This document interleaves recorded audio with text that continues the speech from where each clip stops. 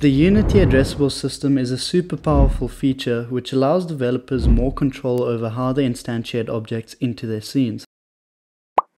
It can be useful for improving performance and saving memory in large worlds, but the most exciting part is that it allows developers to load game objects into their game from a cloud server, which means your game will have a smaller download size and quicker installs for your audience. It also means that you can dynamically add content to your game without needing to push out a new update. And in this video, I'll be showing you how the addressable system works and how we can load dynamic data into your game. This video is brought to you by Sky Games. Check the link in the description for more info. So as a base, I have the scene set up, and when I press I, we are using the standard instantiate method to instantiate an environment into the scene. You can see this works as expected. Now, in order to upgrade this to an addressable system, we need to install the Addressables package from Package Manager under Unity Registry. After it's installed, we'll open up the main window under Window, Asset Management, Addressables and Groups. Then click Create Addressable Settings. This window will be the place that stores the prefabs or assets that need to be used by the addressable system. So, since I'm going to be instantiating this environment prefab, I'll drag and drop it into the Groups window. And now you'll see this asset is marked as addressable along with the file path to the asset. Now, in my instantiation script, I'll add using unityengine.addressableAssets and unityengine.resourcemanagement.async operations. And now, instead of grabbing a reference to a game object, we need to get a reference of type AssetReferenceGameObject. This will allow us only to assign game objects which have been marked as addressable in the inspector. So I'll assign my environment prefab since it's already marked as addressable. And just a side note, if I drag a prefab into the slot which is not marked as addressable, it will automatically be added to your addressable group. Now, to instantiate this environment, there's a couple different options. The first way is after I press the I key, we load the environment into RAM by saying environment.loadAssetAsync, and this happens asynchronously. So in order for us to know when the environment is finished loading, we can add .completed plus equals onAddressableLoaded. And we'll create that method with an async operation handle of type gameObject as a parameter. Then we'll just check if handle.status is equal to async operation status.succeeded, and if it is, then we'll instantiate the result, else we'll just log an error. So what's happening here is we are loading the environment into your computer's RAM asynchronously, and then once it has completed the loading process, we call this method which instantiates the game object into our scene. Now if we run the game and I press I, you can see my environment is successfully loaded and instantiated. Now because our addressable asset is specifically a game object, we can actually just call environment.instantiateAsync, which will handle loading and instantiation for you. So if we test this one more time, you can see that when I press I, the same goal is achieved, but in only one line of code. Now there's two more quick tips I'd like to show you before we make our addressables load from the server. The first one is deleting the instantiated addressables correctly, and to do that we just need a game object to store a reference to the object we instantiated, which I'll call instance reference.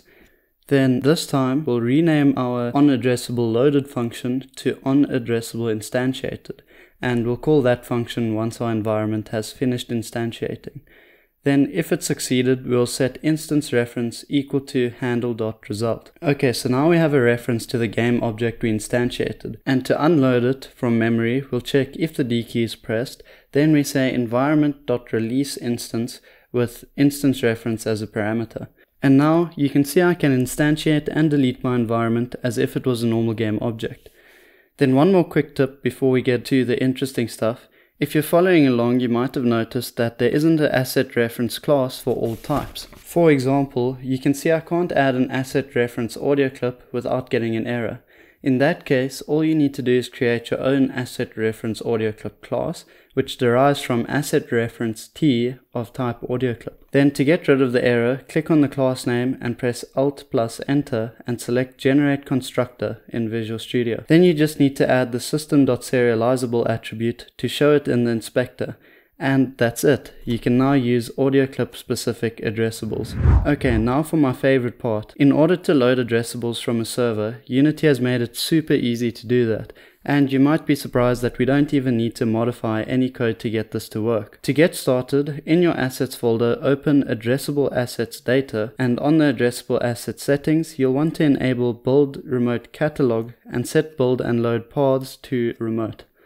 Then scroll down and click on packed assets, and in here you can just make sure that the build and load paths is set to custom, but it points to the remote.build path and remote.load path. Then you'll want to go into the asset groups folder and click on default local group, and here you'll want to make sure update restriction is set to can change post release, and your build paths are set to the same as before.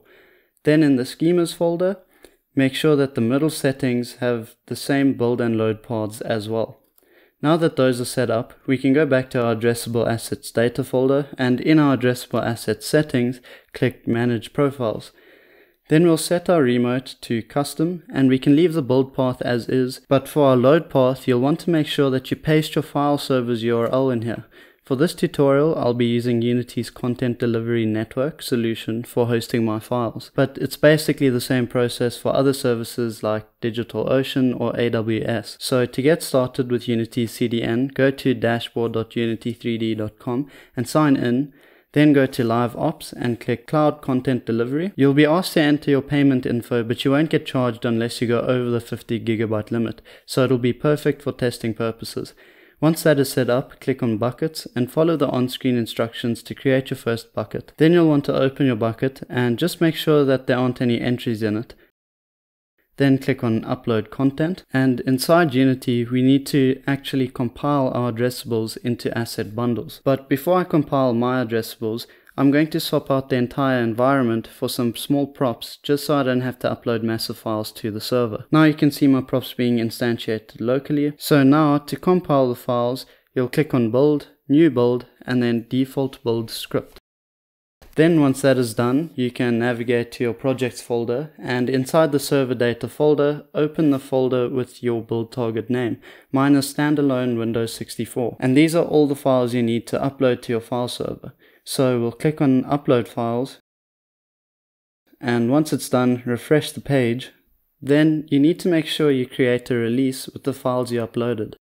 Then go to Addressable Remote Path URLs, and here you'll want to make sure you copy the URL that says badge latest, because this URL will always point to the latest release you have made, but the other URL only points to a specific release. Then in Unity, open your addressable profiles, and in the remote load path, paste in the URL you just copied. And that's that.